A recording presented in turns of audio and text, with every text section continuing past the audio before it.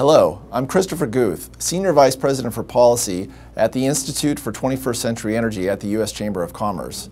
Our work here is focused on creating strong energy policy to secure America's energy future.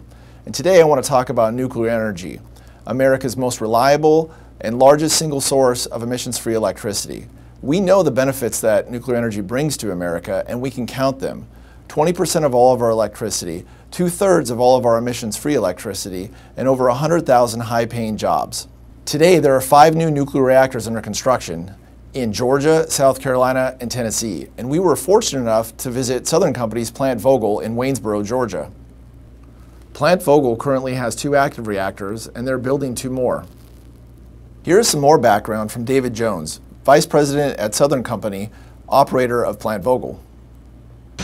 So welcome to Vogtle Nuclear Plant. Glad you could spend some time with us today. We're excited about what we're doing and glad to be able to share it with you. When it's operational, this place will provide electricity for over 2 million homes and customers in our territory. In addition to that, this plant will operate 24 hours a day, 7 days a week for the next 60 years. So I'll begin with the jobs here on site. We have over 3,000 employees here at the job site right now, and it'll grow and double that size at the peak of construction over the next 2-year period. We have engineers here, we have accountants here, we have schedulers here, not to mention all of the different craft labor here that's supporting this construction site. It is making a significant impact on the local community.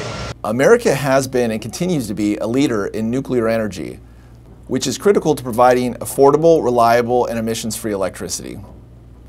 To learn more, visit our website and follow us on Facebook and Twitter.